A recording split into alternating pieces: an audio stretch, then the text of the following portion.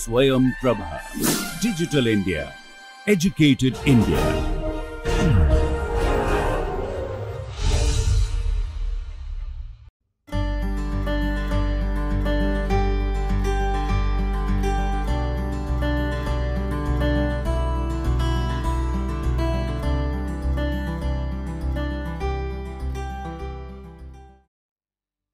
In the last lecture, we discussed line shape functions. We saw there are two categories of line broadening. One is homogeneous and the other one is inhomogeneous. So, homogeneously broadened lines we saw are represented by Lorentzian line shape functions. On the other hand, the inhomogeneously broadened lines are represented by Gaussian line shape functions. So, before we start a new topic in today's lecture, let us first look into a problem that involves line shape function. So, we have a question here. The wavelength of a certain transition of sodium is 589 nanometer. The experimentally measured lifetime is 16 nanosecond. So, the question is, what is the approximate full width half maximum from lifetime, and you have to find the FWHM in megahertz. So, this is the question. So, yesterday we saw from Heisenberg's uncertainty principle, we can write delta E times delta T is approximately H cross. So, now delta T we can think is the time that the molecule survives in the excited state, or that is the lifetime. So, we can write delta E approximately equals H cross by delta T, or H cross by tau, where tau is the lifetime. So, delta E we can write H delta nu, and that is equals H by 2 pi tau. So, we cancel H, then the full width at half maximum is given by delta nu, that is equal to 1 by 2 pi tau. So, now we will put the values 1 by 2 times 3.14 times 16 nanosecond.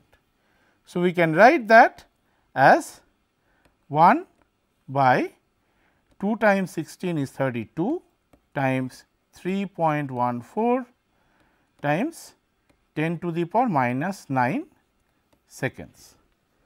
So, this is 10 to the power 9 by 100, because 32 times 3.14 is approximately 100. So, 10 to the power 9 by 100 second inverse. So, second inverse is hertz. So, that is 10 to the power 7 hertz, but we have to find the answer in megahertz. So, we know that 10 to the power 6 hertz equals 1 megahertz.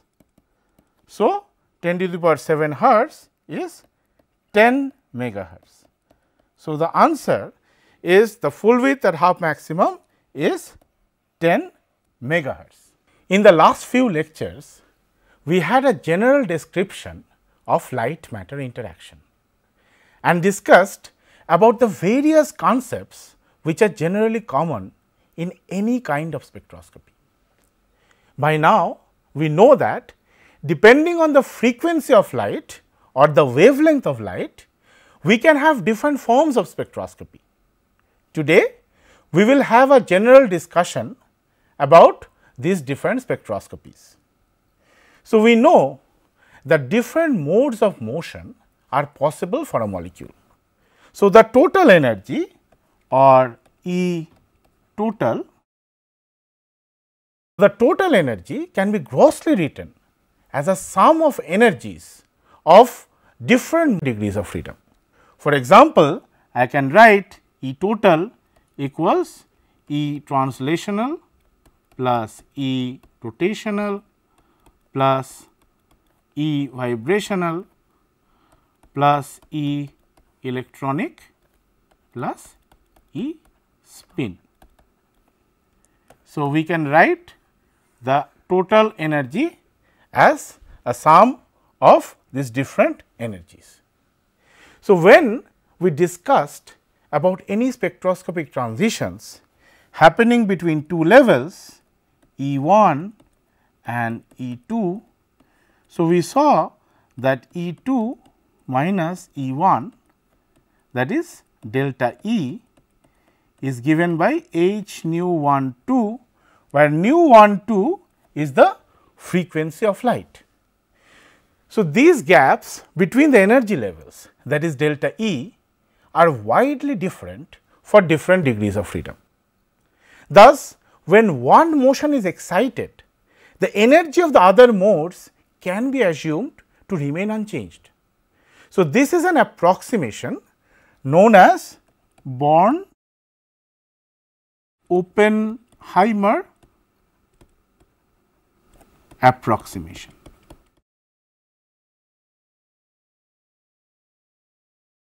So, we will discuss this Born-Oppenheimer approximation later in a greater detail. So, when delta E for a particular degree of freedom matches the frequency of the electromagnetic radiation, we have a certain form of spectroscopy. For example, delta E value for vibrational motion, that is difference in energy between the different vibrational levels, when these delta E matches the h nu value in the infrared or the IR region of the electromagnetic radiation, we have IR spectroscopy, which is also known as vibrational spectroscopy. So, let us look into the electromagnetic spectrum. So, as we see, the entire electromagnetic spectrum can be divided into different regions. But before we look into the different regions, we should see that in this figure, the wavelength is increasing to the right and frequency, which is inversely proportional to wavelength, is therefore increasing to the left. So, we see that we have different regions. We have radio waves, then we have microwave. If we actually go for more larger frequency, we have IR, then we have visible, then ultraviolet or UV, then X-rays, and finally, the gamma rays. So, in general, we have different spectroscopies for different regions of the electromagnetic spectrum. So, let us try to make a table. So, we will have two columns. In one column, we will put the electromagnetic spectral region, and in the other column, we will put the spectroscopy associated with this particular region. So, let us start with radio waves. So, in the radio wave range, we have something known as nuclear magnetic resonance spectroscopy, or in short known as NMR. So, then we have the microwaves. So, in the microwave,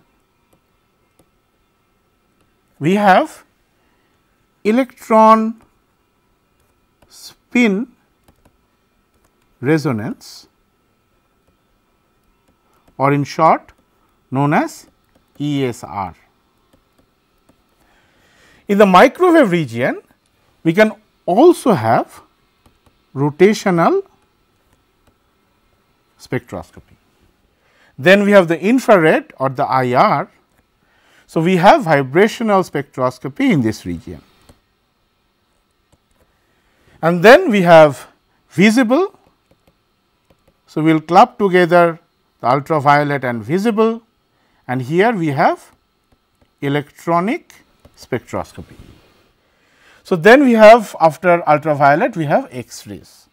So, X-rays we have photo electron spectroscopy. So, we can also have photoelectron spectroscopy if we use high energy UV light.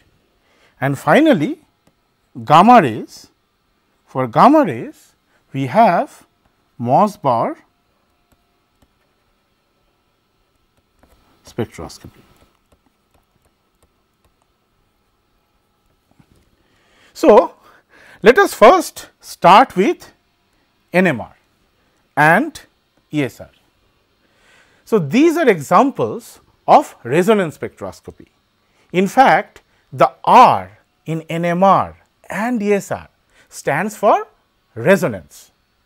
Due to the existence of spin, it can be a nuclear spin or an electronic spin. So, a nucleus or an electron has a magnetic moment. In the presence of an external magnetic field, the vector representing the magnetic moment undergoes a precessional motion around the external magnetic field, and the frequency of this precessional motion is a property of the matter or the spin system. So, when this frequency matches with the frequency of the electromagnetic wave falling on the system, an absorption of radiation takes place. This is the origin of NMR or ESR.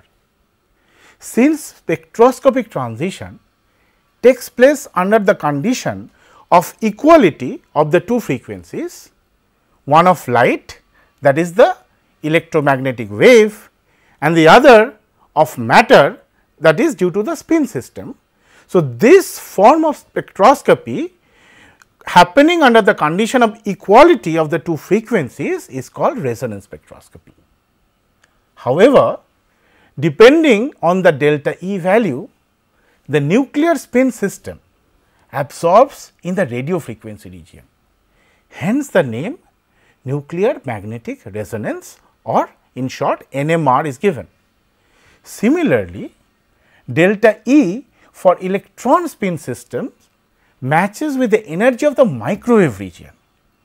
Hence, ESR takes place in the microwave region of the electromagnetic spectrum.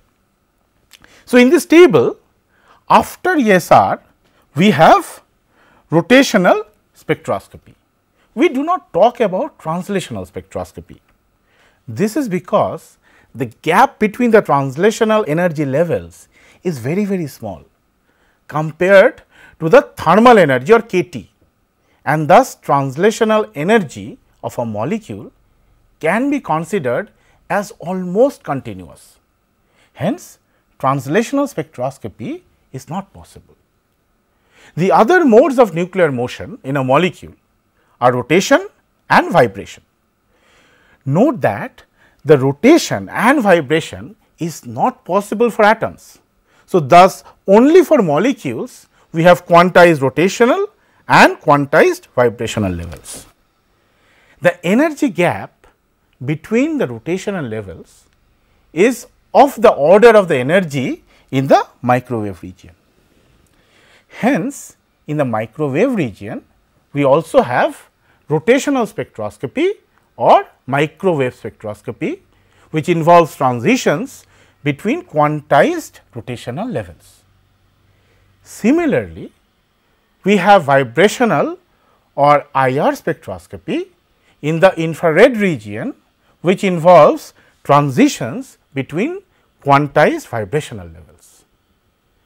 So, spectroscopy involving transition between the electronic levels appear in the ultraviolet or visible region. Thus, in the ultraviolet or visible region, we have electronic spectroscopy.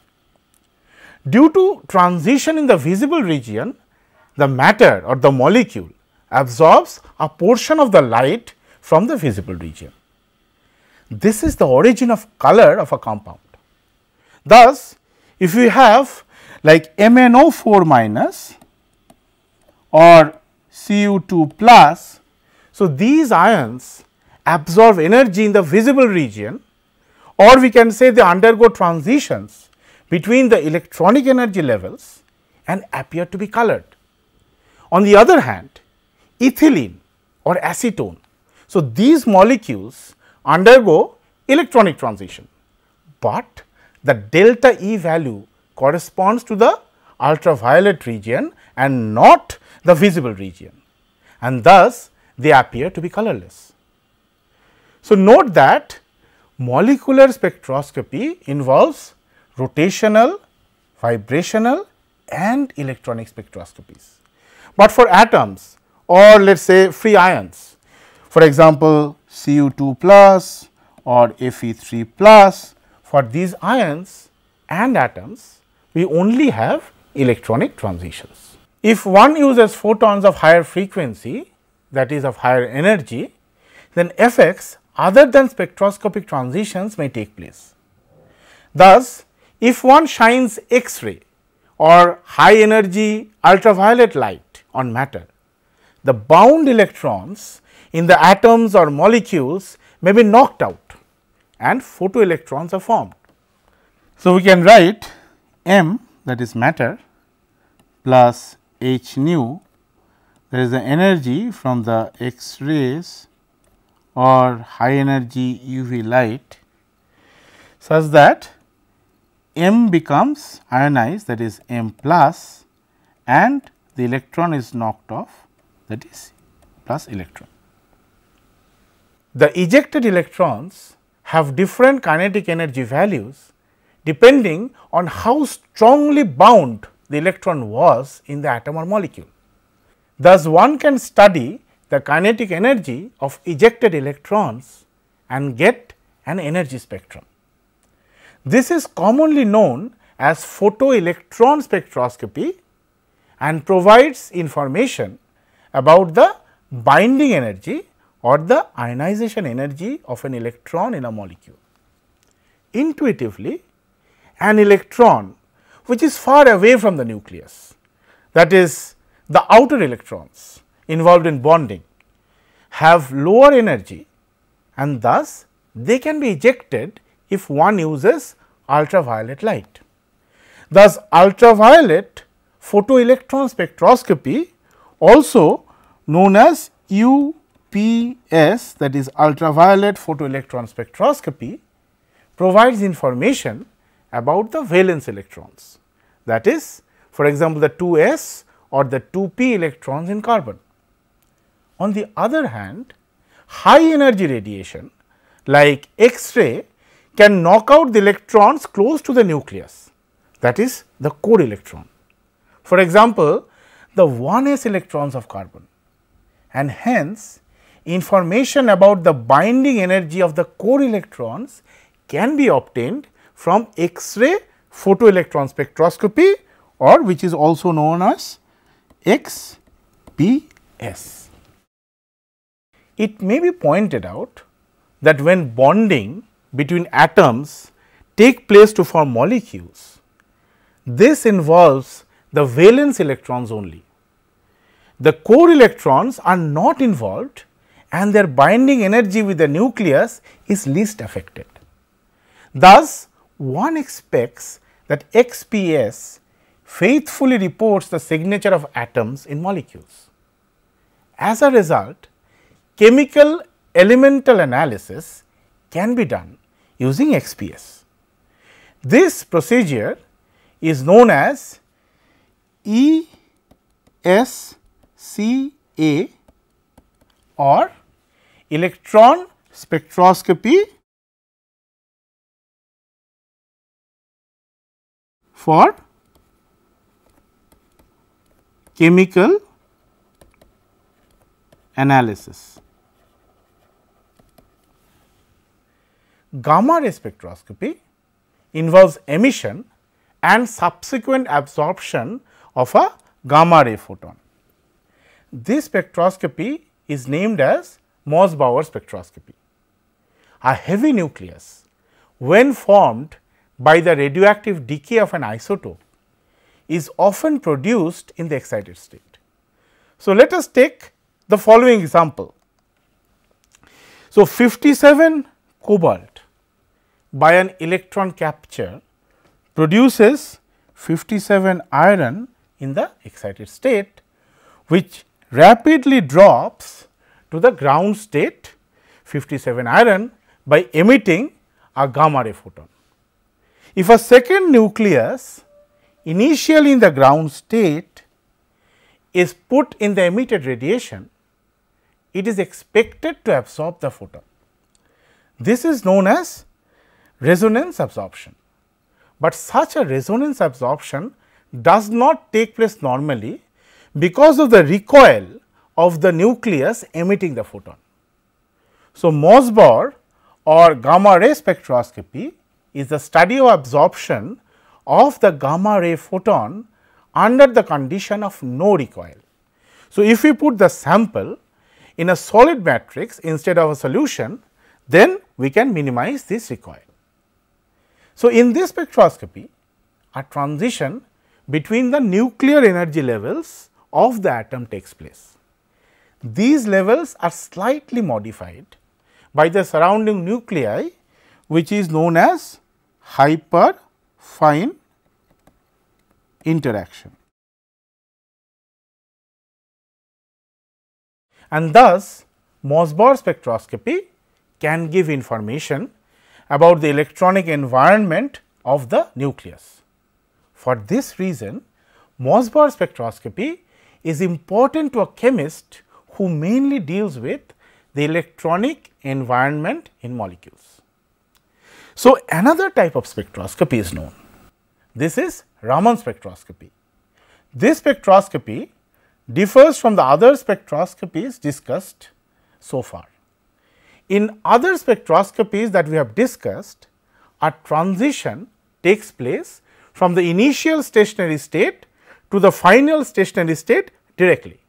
But in Raman spectroscopy, a direct transition between the initial stationary state and the final stationary state does not happen. So, rather transition takes place via an intermediate virtual state. So, later we will discuss most of these different forms of spectroscopy in greater detail. But a general question that comes up is, what different information about the matter can we obtain from these different spectroscopies? For these, let us visit the Bohr condition, which is given by delta E equals h nu.